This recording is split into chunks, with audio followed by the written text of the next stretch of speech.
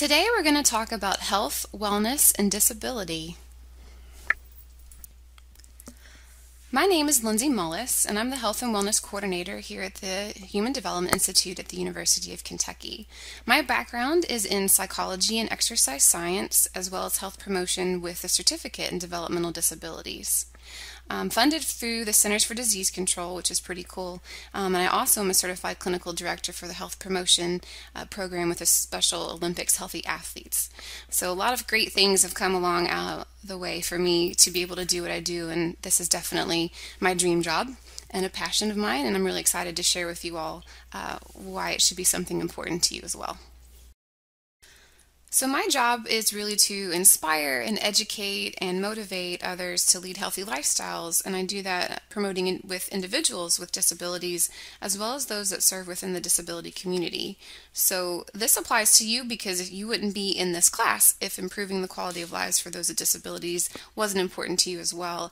And oftentimes health is an overlooked factor that really plays into the quality of life for individuals that we're looking to serve. And you have the ability to make a difference and promote healthy lifestyles in whatever field it is that you're going into, whatever you're going to be when you grow up. The things that we're going to talk about today, I'm really hoping are going to be resources and tools that you can use to really make you the best professional that you can be and really make a difference.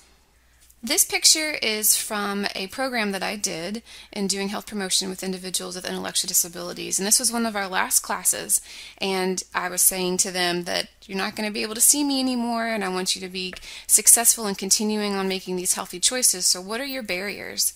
And I think this is really compelling that they came up with unsupportive people as the number one barrier for being able to be successful and continuing leading a healthy lifestyle, because all of us, we're those people in their lives, and if we're not supportive of them, then we become their biggest barrier. I also think it's interesting, if you look at the bottom of that list, that they said that ourselves, knowing and recognizing that we can be our own worst enemy sometimes, and that we can be so hard on ourselves that we really rely on the support people around us to be supportive, to make us successful. So in thinking about moving forward with what we're talking about today, really think about the role that you play in being able to identify those other barriers so that you can be a supportive person and look for those solutions to make positive changes, because that's so critical in the aspect of being successful. Also, in moving forward and thinking about what it means to talk about health and wellness, I want you to think about this in a holistic sense. A lot of times people think about physical health as the main aspect, but really this holistic aspect includes social, environmental, emotional, or intellectual, spiritual health, and all of those are so intertwined and interconnected. So to really make a true impact on quality of life and be truly healthy, we need to think about all of these aspects and what that looks like in the bigger picture. One of my main projects that I support is the implementation of the Health Matters curriculum, which is an evidence-based exercise and nutrition-based curriculum for individuals with intellectual and developmental disabilities. And so we support community-based organizations across the state to be able to implement this curriculum and work with individuals to have self-determined health goals and improve their self-efficacy so that they can be successful in making those healthy choices, as well as looking at the organizational culture and seeing what we can do to provide those supports, making sure those healthy choices are made available, and making sure that the social supports are positive for individuals going through the programming. But instead of just me talking about it, it's a lot better to see the program in action. So I'm going to show you a video of the pilot program we ran on campus, which is really exciting because I actually ran it with no funding, went to the dollar store once, spent $20 to see what it was like to be able to support those organizations that their first excuse for not wanting to incorporate health and wellness is because they have no funding. So let's check it out.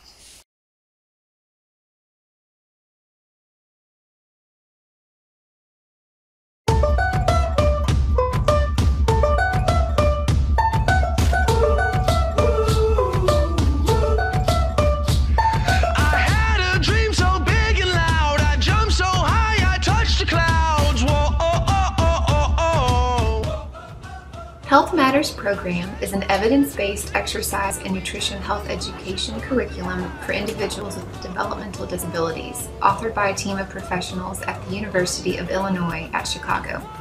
I'm never gonna give it up. No. For 12 weeks, hours, 3 times a week, working on empowering participants to take charge of their health by learning what it means to be healthy and what healthy looks like and feels like to them, so that they could in turn make healthier choices and therefore live happier, healthier lifestyles. This is gonna be the best day of my life. I feel so much better about myself. And exercise is really important. Eat things that are healthy for you and stay healthy every day, and all that. You can tell your friends or family about it so that they support you and stuff. Lessons consisted of 30 to 60 minutes of educational classroom-like setting, followed by 45 to 60 minutes of physical activity where we incorporated the subject of the lesson into the exercises or with an active game. Learned warming up. My favorite thing about the class was learning how to do healthier things for your body. Eating the right things and learning how to do more exercises. Having good friends and just to have fun. Eat the good stuff. Yes, I can do this. I anticipated the program to go well and be successful, but my expectations were entirely exceeded.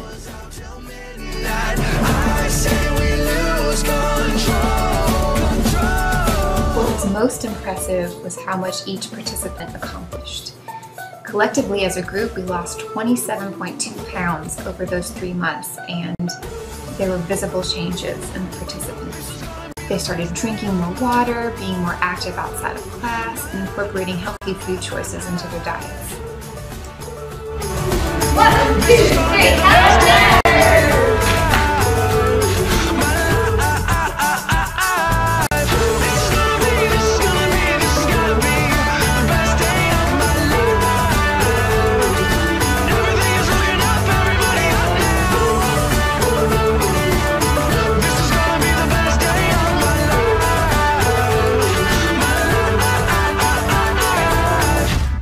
That's it. Bye. Take care. So the reason that this really matters so much to incorporate health and wellness into what we're thinking about and supporting people with disabilities is because the health disparities that are experienced by this population. And some of the higher rates and negative health conditions include the obvious ones like obesity, high cholesterol, and heart disease, stroke, diabetes, and depression, and decreased productivity and independence, which is already a barrier individuals with disabilities are facing, but then you add poor health, and that is going to be even worse for them. So let's start with the obvious, being obesity. Now, this is from the CDC back in 2010, so these numbers are outdated. But even back then, over 72 million adults in the United States were obese. And they came in at over $1,400 more for their health care expenditures than an individual who is not obese. And as a country, not one state had an obesity rate less than 15%, which was the goal for the nation at that time. So now let's take a look at the United States compared to the rest of the world when it comes to the percentages of overweight or obese citizens. I think this slide speaks for itself to show the epidemic that we're experiencing when it comes to those obesity rates, not just in adult citizens, but also with our children. So if we break down the United States by territory, you can see that where you live really does matter. So that brings into what we're thinking about is environment and those factors, maybe even those social factors. Why is it more so that there's orange in the South? Perhaps maybe because we like butter and gravy, right, on our food. So thinking about how that's going to look different and how that's going to affect the choices that we make and looking at the obesity rates. Now this is back in 2011. So we'll see how this progresses.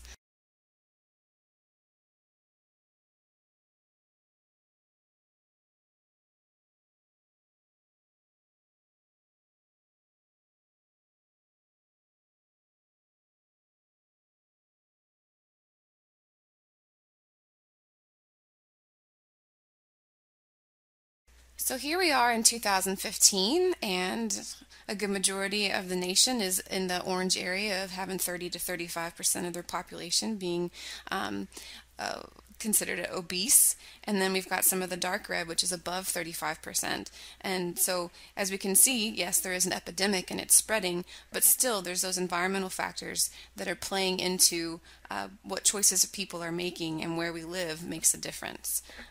One of those factors in obesity rates is the consumption of fruit and vegetables.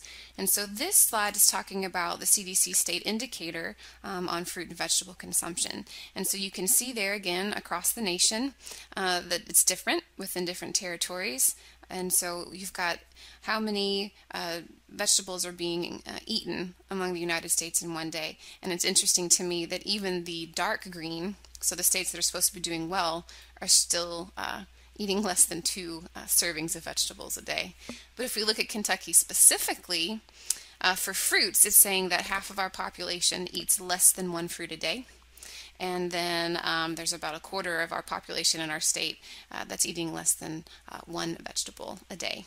So really compelling evidence for thinking about our health and what we're putting into our bodies. So now that we've looked at obesity rates across the country, we're going to add looking at through the lens of disability. So if we think about obesity rates for adults with disabilities are approximately 57% higher than for those without disabilities, and that was back in 2008. So we know that number's got to be even higher today. That means for every 1 person without a disability that was considered obese, there were 57 individuals with disabilities that were also considered obese. So when it comes to disability in the state of Kentucky, you can see here from the CDC information that almost a third of our population classifies as having a disability. And when we talk about healthcare expenditures specifically for the state, now this is in 2015, that's $5.8 billion per year in the state of Kentucky that are monies that are dedicated to healthcare expenditures related to disability. So if we're looking at what adults with disabilities are more likely to, down below, I'm a visual person, so I created a slide that's going to be a little bit more easier to see the differences between individuals with disabilities and those without within our state for those health factors. So here we have that Kentucky data and looking at individuals with disabilities versus those without in our state. And as you can see across the board, individuals with disabilities are at a more severe health disparity when it comes to everything from the incidence rate of smoking cigarettes, being obese, having high blood pressure, heart disease, being able to be physically active, or even relaying to their self-related health as fair or poor, which if you look at the numbers, 11 to 53.6, I think that is absolutely heartbreaking to know that there's that big of a difference that individuals with disabilities are able to relay on a self-reported survey that they have fair or poor health, which really shows that there's a call to action within this area. Now we're looking at Kentuckians with intellectual disabilities based on the National Core Indicator data. So what we're looking at here is that individuals with the cognitive impairments and how they relate to their physical activity and their body mass index for obesity rates. And as you can see, Kentucky in blue compared to the national average in orange, we don't have big numbers to live up to anyways. But even then, we're still falling short when it comes to engaging in regular physical activity, only 30 minutes a day, 3 times a week, which doesn't even meet the recommended guidelines for maintaining regular health. And then again, looking at normal weight versus being overweight and obese, our numbers are just really underwhelming and definitely showing that there's a need for focusing on this population. The information on this slide is so the problem is that when health promotion programming came about however many decades ago and was focused on when funding, people thought that individuals specifically with intellectual disabilities could not benefit from programming. So in looking at what the truths are versus the myths, here's what a lot of misconceptions are. People with IDD are sick, which in truth, that's not true. They can see themselves as healthy and be healthy. One of the myths is that people with disabilities are overweight or obese. Just because they have a disability, they're identified as having a disability, and just a poor weight, an unhealthy weight, is a secondary condition to that, when in reality, individuals with disabilities can obviously have a healthy weight. Another big misconception is that those chronic conditions that we talked about are disability related. So again, obesity, diabetes, high blood pressure, all secondary to that disability, when in reality, those chronic conditions are lifestyle related. So individuals who are sedentary, which means they're not very active, or there's poor nutrition, or even lack of opportunity for healthy choices, those are going to be the factors that really affect that, not just because someone has a disability. And again, there's this misconception that these lifestyle changes are impossible with this population, but that's not true. The research goes to show that health promotion strategies work, and they work well.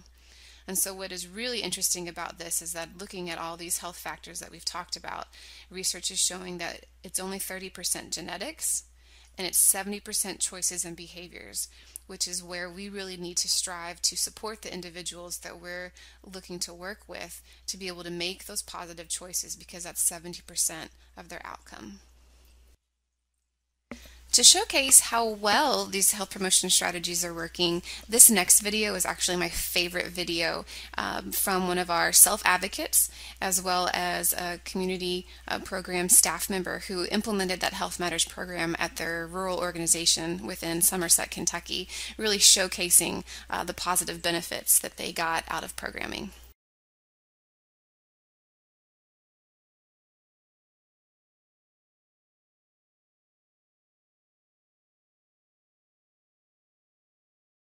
Hello, this is James Stephen Love, and this is my poem, The Way I Used to Be. I used to be as big as a tree, just like my whole family. They would fill themselves with cakes and pies, and never want to exercise. When I wanted to lose weight, they called me names and filled me with hate. You're not going to lose weight, you idiot. You're going to be fat like us, you twit. But that drove me to work hard. I pushed myself from the start. I worked hard, fast, and quick. I was losing weight by the look of it. Now they look at me with pain at the falsehood of what they say. You can do what you envision. You just need will and good motivation. When we started the program, Stephen, he wasn't that interested in joining the program. But later he saw what was going on, and he asked me, can you start anew, because the other groups were full. So because Stephen asked me, I started another group, and there was 5 of us in that group. It was a little bit smaller, but we proceeded with the program with just extra because they wanted to. So I think if you do it, you'll find that somebody may be not as receptive in the beginning, but they'll see how much fun everybody else is having, and they'll want to join in. As we moved on, everybody seemed to enjoy the program. They enjoyed the classes that we taught, which was a wonderful book that gave you step-by-step on how to do it, which helped us immensely. We didn't have to figure it out. It was all done for us. It was just awesome to see. They would compare their foods, what they had for lunch, read their labels. Hey, they'd ask staff, hey, does this too much calories for me to eat today? Which is something that had never happened before. And they were even telling their home providers, I can't eat this, which was kind of a neat thing to see. Like, I've also found alternatives like peanuts for my salty chip addiction, and these granola bars. These stuff right here, I think, let me look at the calorie intake. Sorry, I know I should have brought enough to share. But the point is finding alternatives to things like I never thought I'd like granola. But I found some peanut butter chocolate granola that's like one serving is 1/3 of a Reese cup.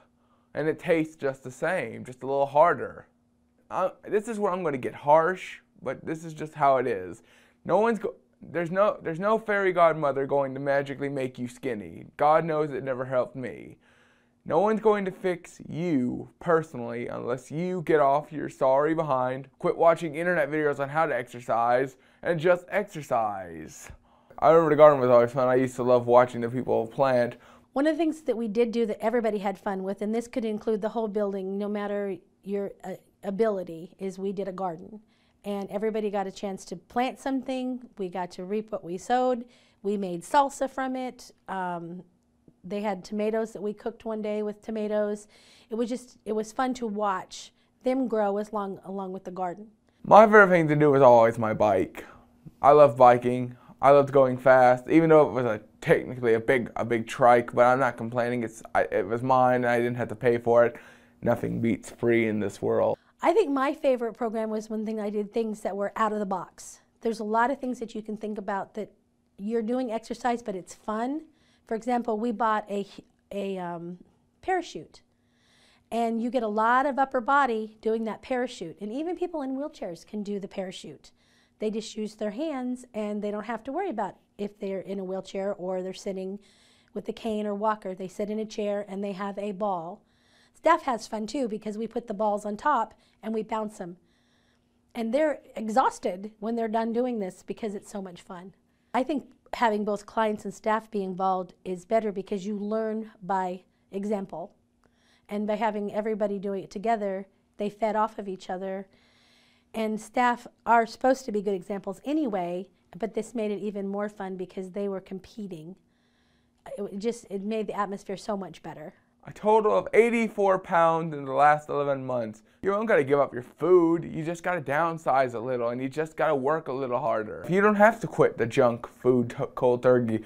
God knows if that were true, I wouldn't be standing in front of you. Our program has changed everybody's thought process. Even after we finished the program for Health Matters, we still continued it. It's on a daily basis. We have a Health Matters class. You have an 8-hour day to fill. And in that 8 hours, you've got at least an hour that you could give to Health Matters. It was a wonderful program that we tried and we enjoyed. I was very skeptical in the beginning, but I would say at least give it a try. If you want to be healthier, happier, all the power to you. That all ties in, because that's why I'm saying being comfortable in your own skin. You got to be comfortable in your own skin in order to survive. So if you want to be healthier, happier, all the power to you. I actually give you enough golfer applause right now. I'm sure you can see why that is my favorite video, because Stephen is such an incredible self-advocate and such a great motivator for leading a healthy lifestyle, whether you have a disability or not. Hope you guys enjoyed that video as well. This slide we're talking about where the CDC actually launched a campaign specifically on disability and health back in 2014. So I've got the website on there for you because it's such a great resource. There's all kinds of information and handouts and things that are specific to health and disabilities, but also really awesome is this disability and health data system. So a lot of those slides and the information that I was able to pull from that with the data came from this system. And so if you're looking to learn more about disability and health, and you want to look between states or between disabilities, all that information is there, and you're continuing to keep it updated. And so if you're thinking to write a paper or you want to incorporate this kind of information into your dissertation, what a great resource for you guys. So definitely make sure you write this down and have it, because it's a wonderful resource to be able to have that information. Also included on the disability and health aspect from the CDC, they talk about those barriers that individuals with disabilities face when it comes to being able to lead healthy lifestyles. So in looking at those, the lack of healthy food options, just not having those available, difficulty chewing or swallowing could be an issue. Medications really have a huge effect on weight gain or appetite or even heart rate. So having those kinds of considerations for looking at making those healthy choices. Obviously physical limitations and pain. Lack of energy. I like to think that all of us can use the excuse of lack of energy being the reason why we don't make it to the gym one day, right? And then again, the accessibility to those resources. And really, all the time, money, transportation, again, having proper social support to feel encouraged or successful. I think we can all relate to those kinds of barriers for why maybe we're not successful ourselves in making those healthy choices. The CDC obviously also gives us what we can do to be healthy. These are things that hopefully you already know to incorporate into your own lifestyle, about eating more fruits and vegetables, avoiding the fatty and sugary foods, right, like the fast food, drinking more water, avoiding those soft drinks, watching less television so that we can be more physically active. But then another one that is often overlooked is promoting policy and programming that offers those healthy choices. So depending on where you are in your field and where you're wanting to go, that might really be something that you can focus on in being able to be an advocate, to be someone who helps with the writing of the policies, the procedures, so that those healthy options are made available to the individuals that we're looking to serve, and that can obviously, hopefully, as you've seen by now, really benefit from the focus on that. So obviously making these positive changes and making these healthy choices are going to have those positive outcomes, right? So our research demonstrates that having that healthy diet and exercise, all those things we talked about previously, improve quality of life on that holistic idea of health. And so some examples that that have been given from that research include the decreased risk of developing all those negative health conditions I've already been talking about, having a healthy weight, and believe it or not, you have more energy. I know, you go to the gym thinking that, oh, I'm going to be tired afterwards. You're actually going to have more energy. You drink more water and eat fruits and vegetables, you're going to feel better, which is great. Now, when it comes to less constipation or diarrhea, it's a really important factor for our individuals with disabilities. If you think about side effects of medication or maybe chair users who aren't as active, that's really something that can be impactful to not only their quality of life, but bowel obstruction is unfortunately a big cause of death for people with disabilities. So being able to focus on making these healthy lifestyle choices and affecting those in a positive way can even save somebody's life, which is incredible. And then decreasing pain and daily activity, as well as increased strength and independence, which we know in supporting individuals with disabilities, that's a really important factor.